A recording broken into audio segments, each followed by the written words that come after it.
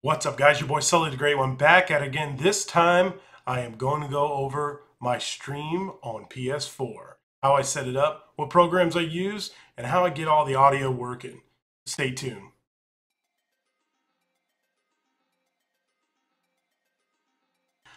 All right, so now today I'm going to go over how I set up my stream for PS4. Now it's pretty simple. I found a quick workaround that a lot of people haven't been trying that I noticed that works pretty well. So this is what I do. First, I use the Elgato HD60 S. Now with the Elgato, I set it up by plugging the PS4 into the actual device. So you take the HDMI of the PS4 going out to the TV, but instead of taking it to the TV, you put it in the device here. Then this is the actual 4K one. So this has USB-C, so you plug the USB-C from this device to the actual tower. Now this will transmit all the sound and the actual display of the game to the software, the Elgato software that you have to turn on to actually run the actual program from a capture standpoint. Now you can plug this remaining HDMI into the back of a monitor, but you really don't have to. So this is optional for the streaming purposes of how I'm going to do it. All right, so now I want to walk through how I have the software set up in OBS.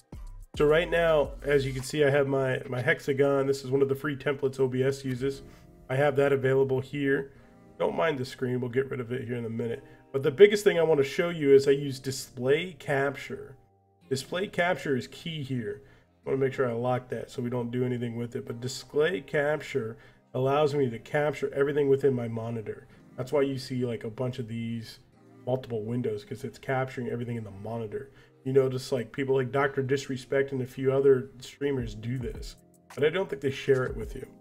So now when I move Streamlabs over to my other monitor, I'm going to open up the actual HD capture, game capture software that comes with the Elgato. Now this is going to be huge because, again, remember, I'm capturing my display, nothing else. And as you can see here, before I turn on my PlayStation, I'm going to show the sidebar. So this is the sidebar. So it shows Game Capture HD60 S. This is the 4K version. I'm able to control all the game audio. Now this is going to be very important, and I'll go into a little bit of detail about that. But I really don't mess with anything else here. None whatsoever. You can use the Elgato to stream and commentary and all that other jazz. I don't. I use Streamlabs for my notifications, and we'll go over that a little bit. But then everything else I just use this as, you know, to share my screen. So I hide the sidebar here, and I'm able to turn on my PlayStation at that point, and it's going to bring up the instant gameplay. The instant gameplay is a feature that Elgato has that pushes out the actual audio and video of the system. So as it loads up here, you're going to be able to see that I play directly from this monitor, my PlayStation.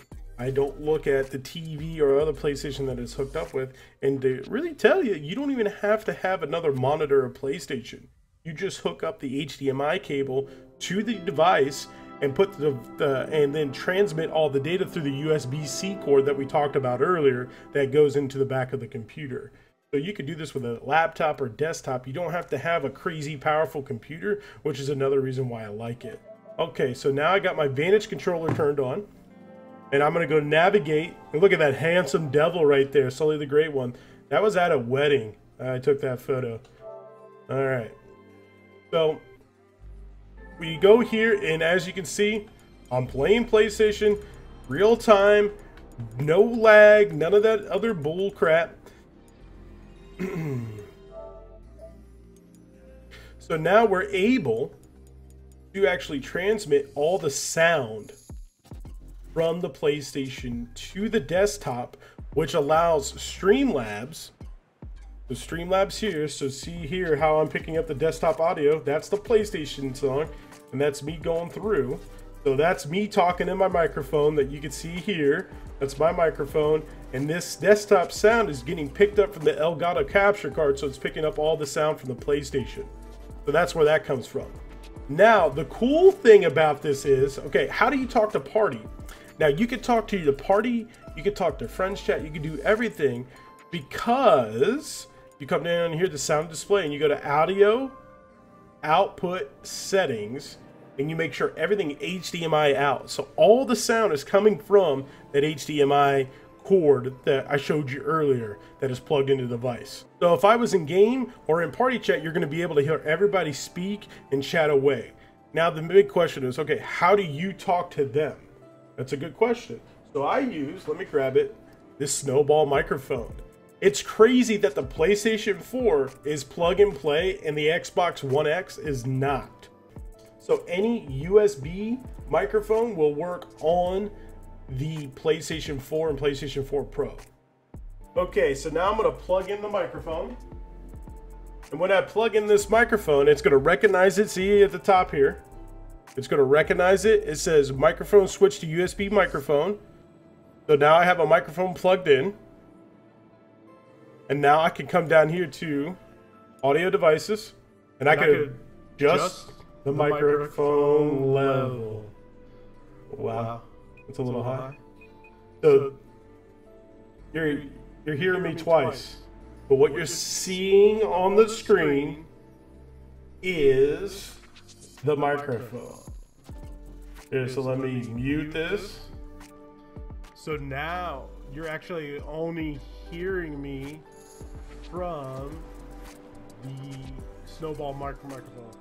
All right, so let me back out of that. But yeah, you come in here and you can adjust the microphone level for the Snowball microphone. So now my chat can hear me here, my Snowball microphone's here, and now I can communicate 100% with both the stream and people I play with. So the only drawback that I see from this is maybe the quality is not 100% there. When I stream to Twitch, when I stream to YouTube, it all looks clear as can be. All the videos that I upload to my own YouTube channel have been used by Display Capture. Some of the videos that you see here and part of the video that you see here is going to be Display Capture. So I think it's, you know, working pretty well for me. It's my little walk around, my little hack, I guess, of using it. There's going to be a lot of other videos out there that require a bunch of cables and all this other nonsense, and it's just so much simpler doing it this way.